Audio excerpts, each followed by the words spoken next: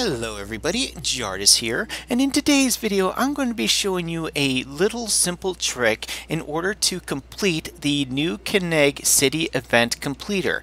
Now for those of you who do not know, New Kaineng City is a map zone of the End of Dragons expansion. I am currently just south of the Garden Heights waypoint, just next to this hero point that you see down here.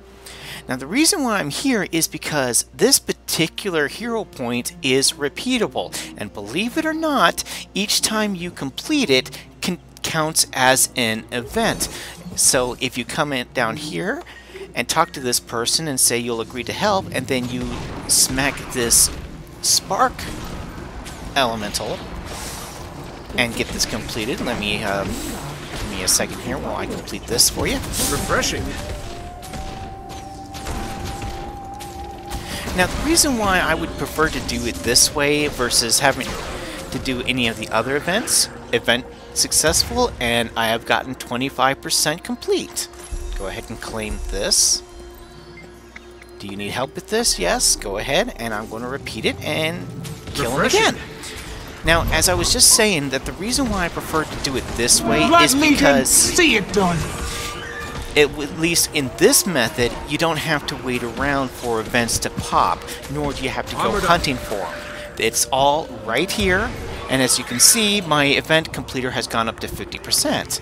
So I talk to him again. It's okay, stand aside, and guess what? We get to do it again.